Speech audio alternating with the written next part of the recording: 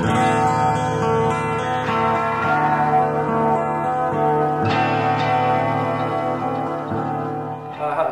welcome to group vlog number 7. This is our editing group vlog, where we are going to talk about how we edited our, where we had a group of videos and made it into one final piece which we would then have for our media project.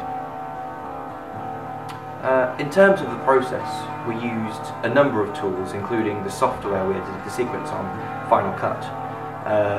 We used a bunch of sound effect websites, such as Free Music Archive.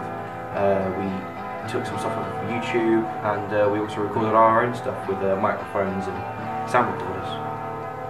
So firstly what we did is, from the camera we imported the clips from that to Final Cut, and then we got rid of the bad ones. So we reviewed all the shots we'd taken on Final Cut, and then got rid of the ones that were out of focus or framing wasn't correct, and then we kept the alternative ones that we took that we might want to put in if needs be. Then with all the ones that we wanted or needed, we then trimmed them down to the right size, so we had the bits that we wanted, and then when we finally got all in place, we finally started trimming the general film so that we had it to the correct time, because it was very long when we first did it.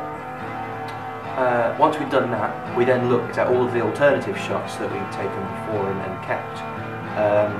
We responded to the feedback we'd gotten from people that we'd gotten to watch the first draft that we had, and then we added in more shots to give a better effect as to what people wanted.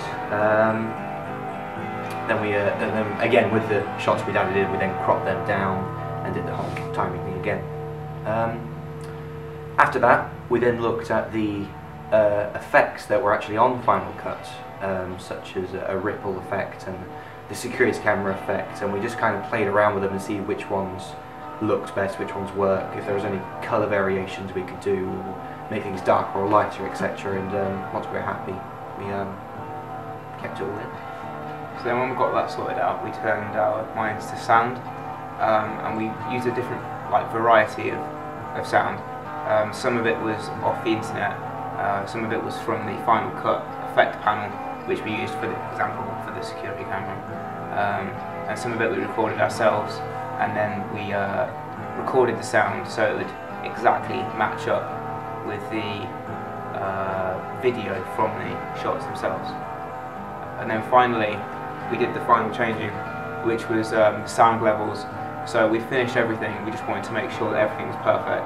So we went through it, adjusted the sound levels so that when we wanted something to be loud, it was loud. When we wanted something to be quiet, it was very quiet compared to the rest, and basically just made it perfect like that.